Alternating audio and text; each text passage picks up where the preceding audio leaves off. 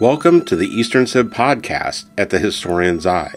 Please subscribe, and if you'd like to be notified when new episodes are released, click the bell icon. Asia is the largest of the world's continents, covering approximately 30% of the Earth's land area. It is also the world's most populous continent, with roughly 60% of the total population. Asia makes up the eastern portion of the Eurasia supercontinent. Europe occupies the western portion. The border between the two continents is debated. However, most geographers define Asia's western border as an indirect line that follows the Ural Mountains, the Caucasus Mountains, and the Caspian and Black Seas. Asia is bordered by the Arctic, Pacific, and Indian Oceans.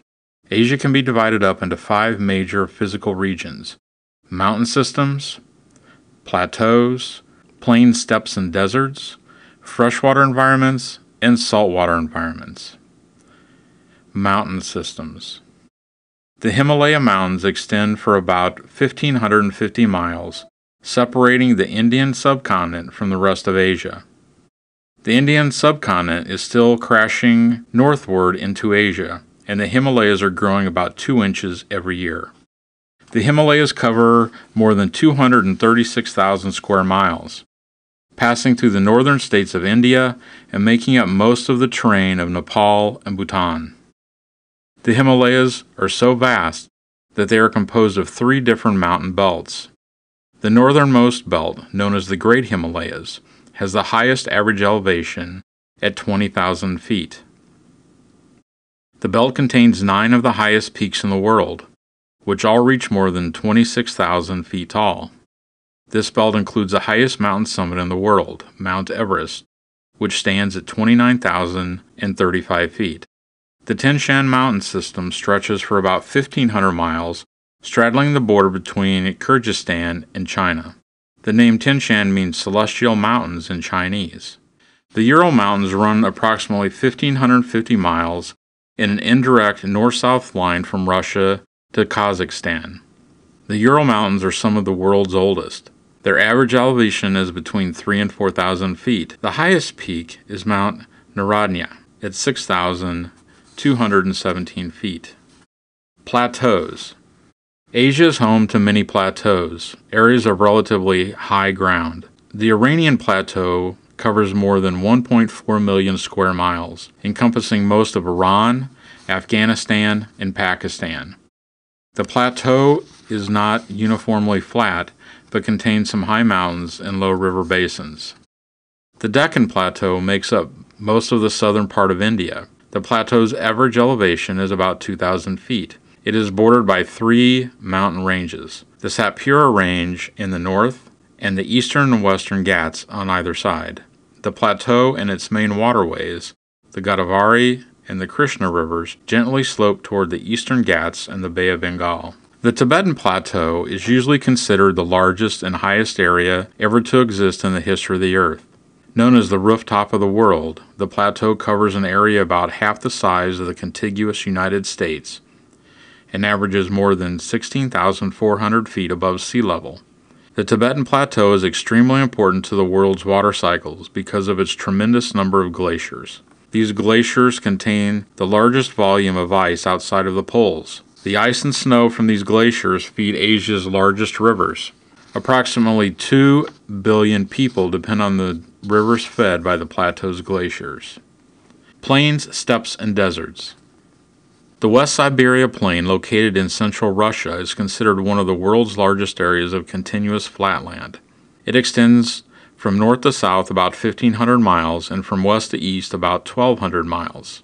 With more than 50% of its area at less than 330 feet above sea level, the plain contains some of the world's largest swamps and floodplains. Central Asia is dominated by a steppe landscape, a large area of flat, unforested grassland. Mongolia can be divided into different steppe zones: the mountain and forest steppes, the arid steppe, and the desert steppe. These zones transition from the country's mountainous region in the north to the Gobi Desert on the southern border with China. The Rubul-Khali Desert, considered the world's largest sand sea, it holds roughly half as much sand as Africa's Sahara Desert, even though it is 15 times smaller in size.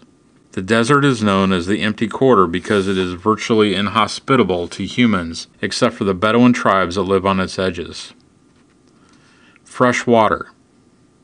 Lake Baikal, located in southern Russia, is the deepest lake in the world, reaching a depth of 5,315 feet. The lake contains 20% of the world's unfrozen fresh water, making it the largest reservoir on Earth. It is also the world's oldest lake. The Yangtze is the longest river in Asia, and the third largest in the world behind the Amazon of South America and the Nile of Africa. Reaching 3,915 miles in length, the Yangtze moves east from the glaciers of the Tibetan Plateau to the East China Sea. The Yangtze is considered the lifeblood of China. It drains 1/5 of the country's land area, is home to 1/3 of its population, and contributes greatly to China's economy.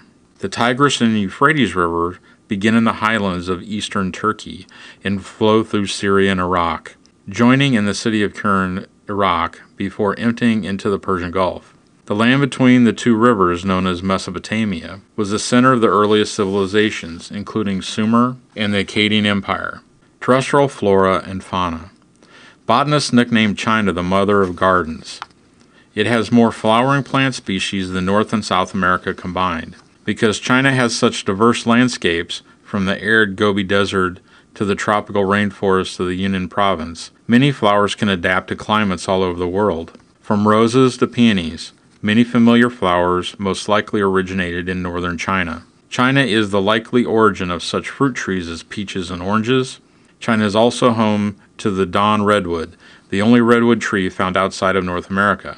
Asia's diverse physical and cultural landscape has dictated the way animals have been domesticated. In the Himalayas, communities use yaks as beasts of burden.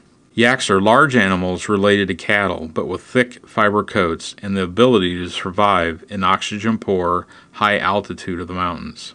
Yaks are not only used for transportation and for pulling plows, but their coats are sources of warm, hardy fiber. Yak milk is used for butter and cheese. In the Mongolian steppe, the two-hump Bactrim camel is a traditional beast of burden. Bactrim camels are critically endangered in the wild. The camel's humps store nutrient-rich fat, which the animal can use at times of drought, heat, and frost.